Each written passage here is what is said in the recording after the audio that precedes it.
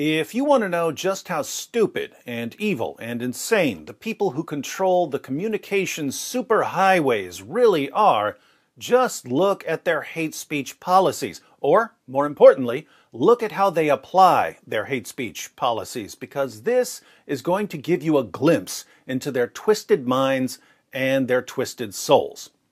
The YouTube Trust and Safety Team currently understands the rules of the platform as follows. Muslims are a protected group. Christians, atheists, and ex-Muslims are not. Since Muslims are a protected group, anything that could potentially offend them is hate speech.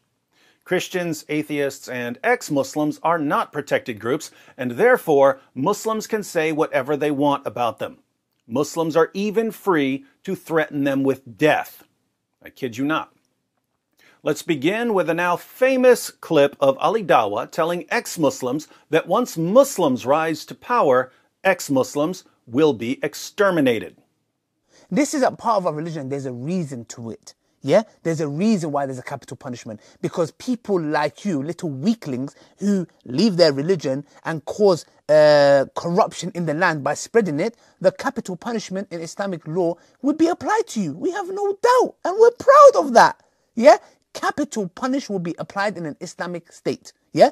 Not individuals going and doing it themselves like idiots. Yeah? No. Under an emir, it is done. Yes. And we, you know what? We'll be watching.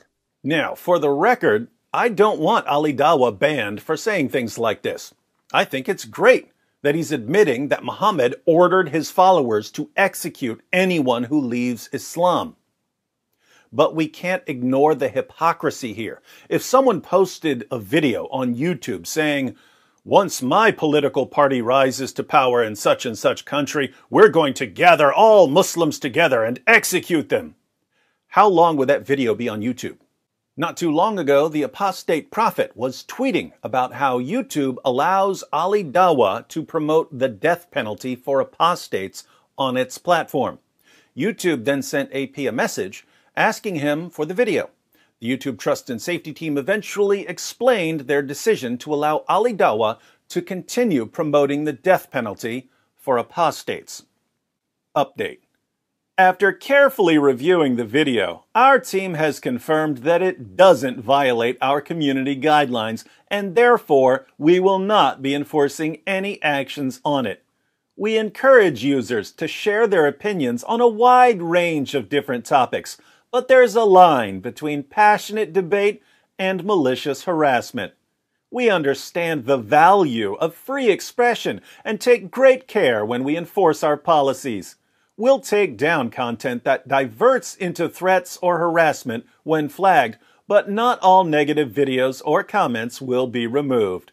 Hope this helps clarify. Oh, it helps clarify, all right. So, if a Muslim says, "We're going to keep converting people to Islam until we establish an Islamic society. And once we establish our Islamic society, all of you ex-Muslims are going to be executed," that's simply passionate debate and free expression, according to the YouTube Trust and Safety Team. Since YouTube won't ban Muslims for calling for the public executions of apostates, let's see what YouTube will ban people for doing.